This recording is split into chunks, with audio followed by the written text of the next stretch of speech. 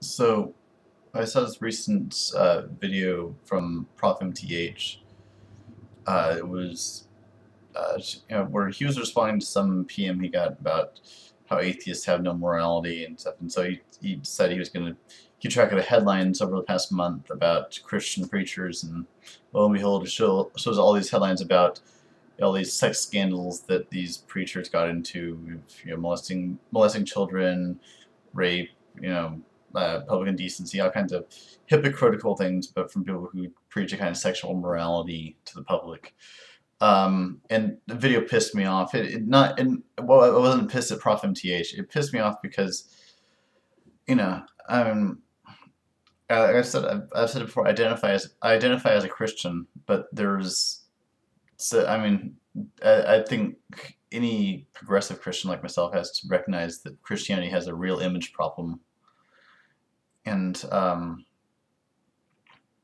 it gets really frustrating when so much of what people see of Christianity is this hateful, um, moralizing cage, which people where they try to try to uphold this kind of social order. When I think if you look at if you look at the Gospels, Jesus was overturning the social order. He was he was not this kind of conservative, constricting force that's often that tends to be the sort of public view of Christianity. And I'm reminded of Anne Rice. You may know Anne Rice is the author of the Interview with the Vampire series. Um, Back in 2005, she had a conversion experience and returned to the Catholic Church, in which she was raised, and became very, very religious. Then in 2010, she announced that she was leaving Christianity. But the way she put it was actually very, very interesting because it's not about a matter of losing faith. What she said was, quote, "In the name of Christ, I refuse to be anti-gay. I refuse to be anti-feminist. I refuse to be anti-artificial birth control. I refuse to be anti-democrat. I refuse to be anti-secular humanism. I refuse to be anti-science. I refuse to be anti-life. In the name of Christ, I quit Christianity and being Christian. Amen." And there's kudos to her. I can definitely relate to where she's going. All I can say is I wish she would have stayed. I wish she would have stayed and fought for a new, for a better, another version of Christianity, a kind of Christianity that is accepting of others, with different lifestyles, with different, um, those who are in a more um, subordinate position. I wish a kind of Christianity does fight for the underdog, because I think that is in the spirit of what Christ taught.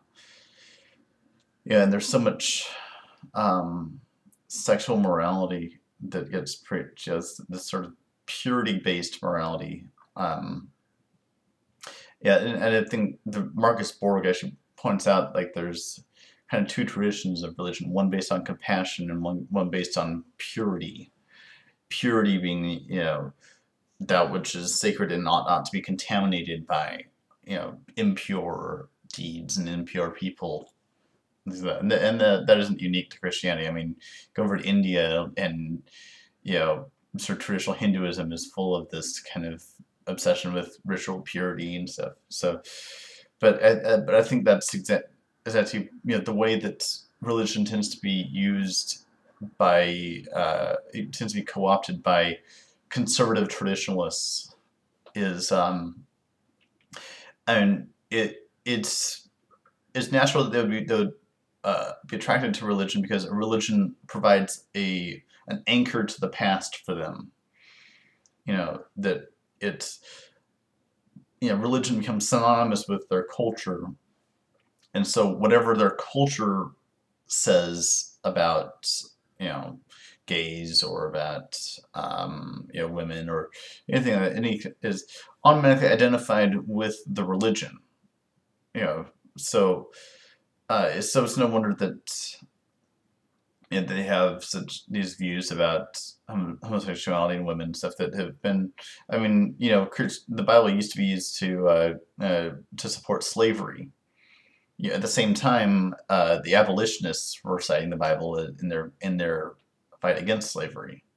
And so I think, you know, um, on the one hand, there's the sort of traditionalist take on religion, but there's where religion blesses whatever existing prejudices there are in society.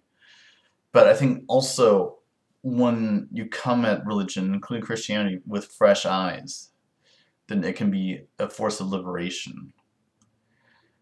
I mean, when I think about the cross and the resurrection, um,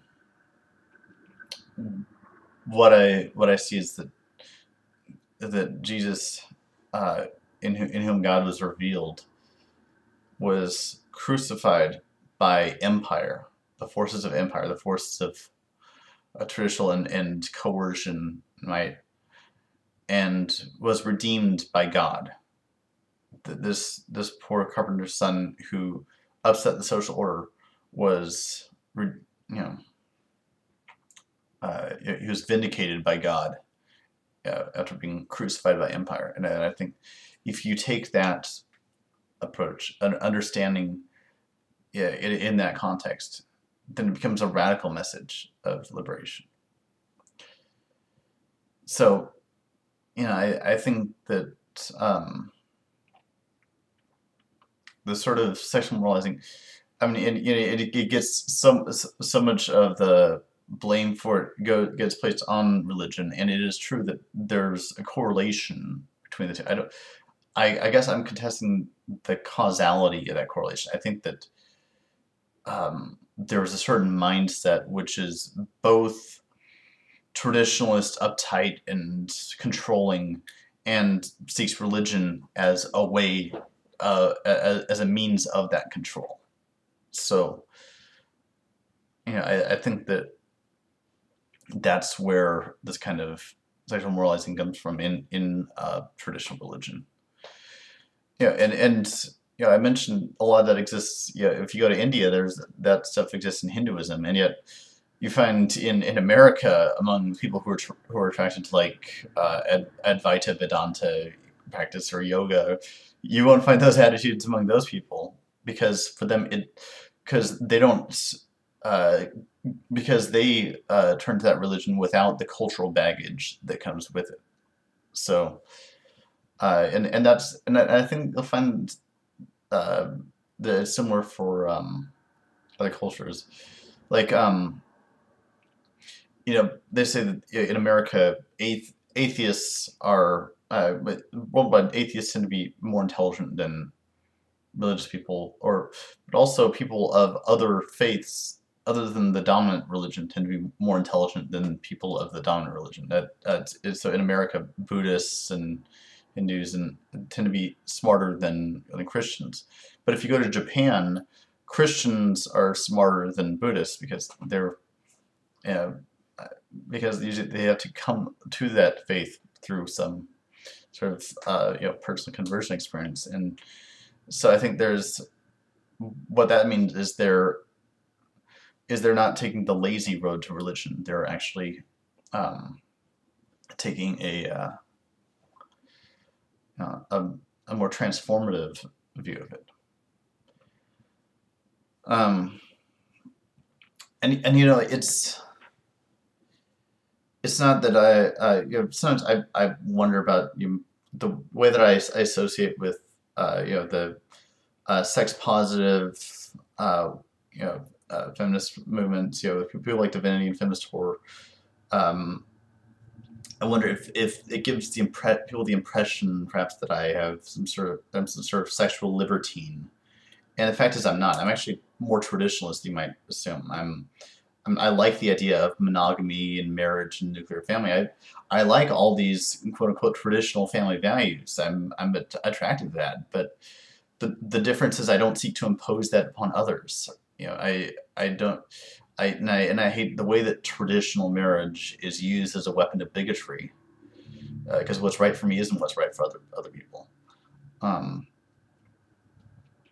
so so yeah, I mean, I think that in I've often mentioned the fact that Jesus himself hung out with prostitutes, and yeah, I think that the fact that he purposely chose to hang out with people who were considered impure by their culture says a lot.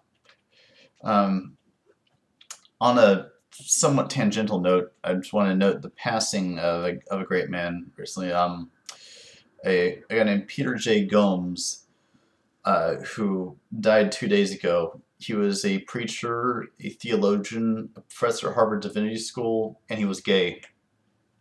He announced in 1991 that he was gay and campaigned for acceptance of homosexuality within the church and within society at large. I just want to say that the world lost a great mind recently, and I want to offer him up as an example of what Christianity can be like. So, I guess that's it for now. Peace.